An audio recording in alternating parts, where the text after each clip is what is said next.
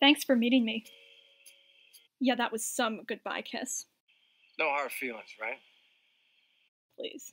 This is just me killing time while I'm waiting for someone better to come along. Look, why don't we just end this on a positive note, okay? You and Melissa deserve each other.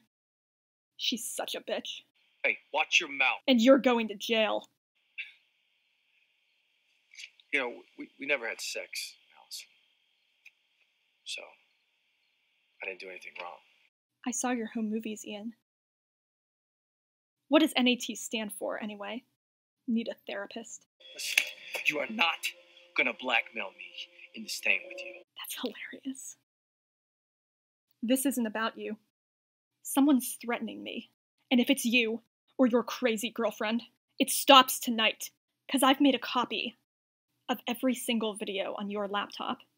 And if I get one more text, or stupid doll, you're gonna be buying your soap on a rope.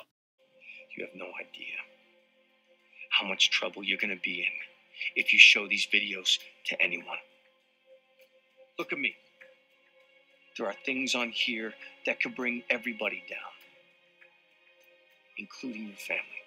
Well, then I guess you better go back to your posse of pervs and tell them to leave me alone.